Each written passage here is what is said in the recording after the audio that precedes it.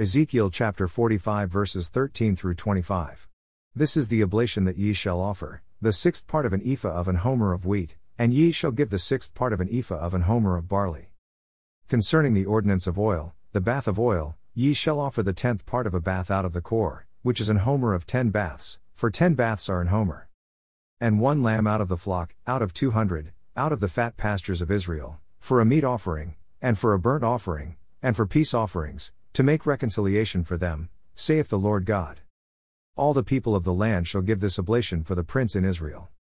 And it shall be the prince's part to give burnt offerings, and meat offerings, and drink offerings, in the feasts, and in the new moons, and in the Sabbaths, in all solemnities of the house of Israel. He shall prepare the sin offering, and the meat offering, and the burnt offering, and the peace offerings, to make reconciliation for the house of Israel.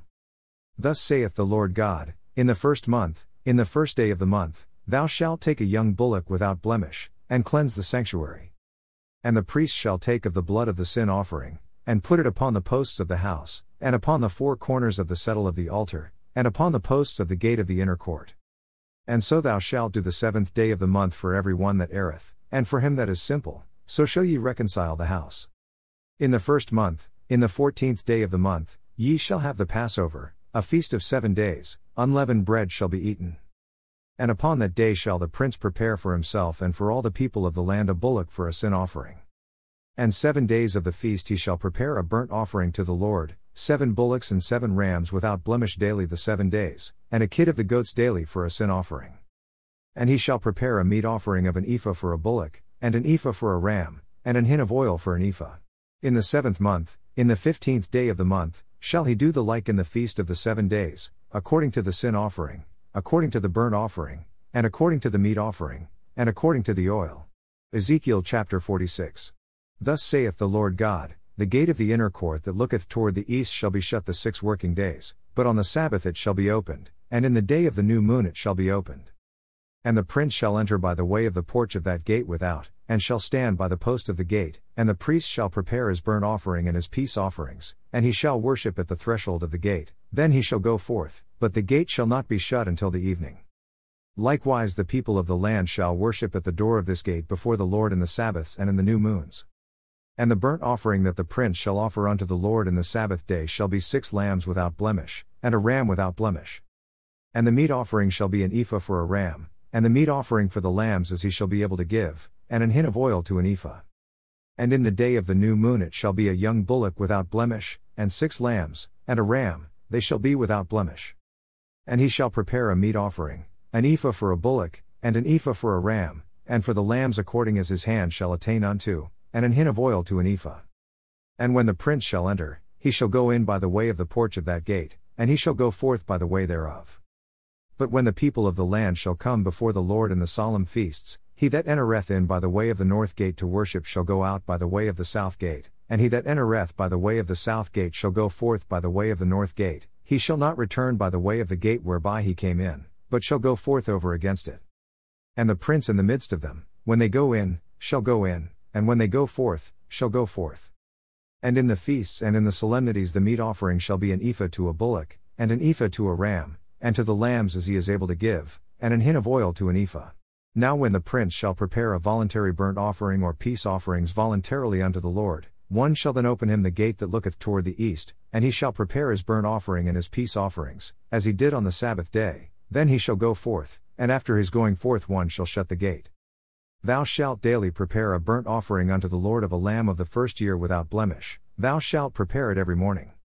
And thou shalt prepare a meat offering for it every morning, the 6th part of an ephah, and the 3rd part of an hin of oil, to temper with the fine flour, a meat offering continually by a perpetual ordinance unto the Lord. Thus shall they prepare the lamb, and the meat offering, and the oil, every morning for a continual burnt offering. Thus saith the Lord God, if the prince give a gift unto any of his sons, the inheritance thereof shall be his sons, it shall be their possession by inheritance. But if he give a gift of his inheritance to one of his servants, then it shall be his to the year of liberty, after it shall return to the prince, but his inheritance shall be his sons for them. Moreover the prince shall not take of the people's inheritance by oppression, to thrust them out of their possession, but he shall give his sons inheritance out of his own possession, that my people be not scattered every man from his possession. After he brought me through the entry, which was at the side of the gate, into the holy chambers of the priests, which looked toward the north, and, behold, there was a place on the two sides westward. Then said he unto me, This is the place where the priests shall boil the trespass offering and the sin offering, where they shall bake the meat offering, that they bear them not out into the utter court, to sanctify the people. Then he brought me forth into the utter court, and caused me to pass by the four corners of the court, and, behold, in every corner of the court there was a court. In the four corners of the court there were courts joined of 40 cubits long and 30 broad, these four corners were of one measure. And there was a row of building round about in them, round about them four, and it was made with boiling places under the rows round about. Then said he unto me, These are the places of them that boil, where the ministers of the house shall boil the sacrifice of the people. 1 Peter chapter 1 verses 13 through 25. Wherefore gird up the loins of your mind, be sober, and hope to the end for the grace that is to be brought unto you at the revelation of Jesus Christ. As obedient children, not fashioning yourselves according to the former lusts in your ignorance. But as he which hath called you is holy, so be ye holy in all manner of conversation. Because it is written, Be ye holy, for I am holy. And if ye call on the Father, who without respect of persons judgeth according to every man's work, pass the time of your sojourning here in fear. For as much as ye know that ye were not redeemed with corruptible things, as silver and gold, from your vain conversation received by tradition from your fathers.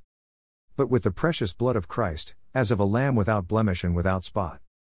Who verily was foreordained before the foundation of the world, but was manifest in these last times for you. Who by him do believe in God, that raised him up from the dead, and gave him glory, that your faith and hope might be in God. Seeing ye have purified your souls in obeying the truth through the Spirit unto unfeigned love of the brethren, see that ye love one another with a pure heart fervently. Being born again, not of corruptible seed, but of incorruptible, by the word of God, which liveth and abideth forever. For all flesh is as grass, and all the glory of man as the flower of grass.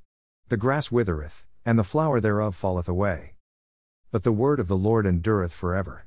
And this is the word which by the gospel is preached unto you. 1 Peter chapter 2 verses 1 through 10. Wherefore laying aside all malice, and all guile, and hypocrisies, and envies, all evil speakings, as newborn babes, desire the sincere milk of the word, that ye may grow thereby, if so be ye have tasted that the Lord is gracious. To whom coming, as unto a living stone, disallowed indeed of men, but chosen of God, and precious, ye also, as lively stones, are built up a spiritual house, an holy priesthood, to offer up spiritual sacrifices, acceptable to God by Jesus Christ.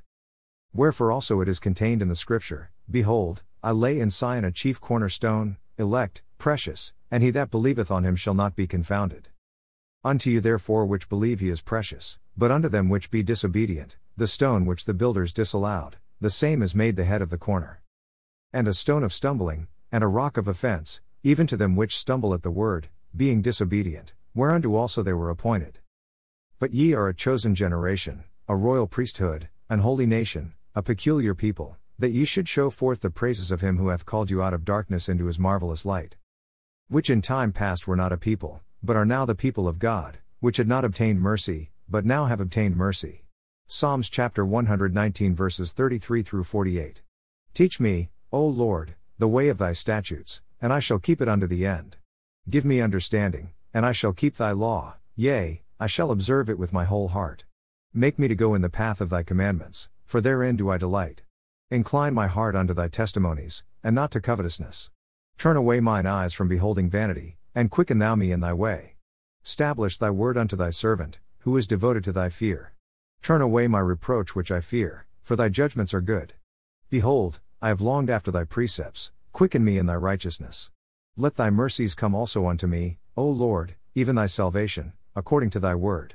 So shall I have wherewith to answer him that reproacheth me, for I trust in thy word. And take not the word of truth utterly out of my mouth, for I have hoped in thy judgments. So shall I keep thy law continually forever and ever. And I will walk at liberty, for I seek thy precepts. I will speak of thy testimonies also before kings, and will not be ashamed. And I will delight myself in thy commandments, which I have loved. My hands also will I lift up unto thy commandments, which I have loved, and I will meditate in thy statutes. Proverbs chapter 28 verse 11. The rich man is wise in his own conceit, but the poor that hath understanding searcheth him out.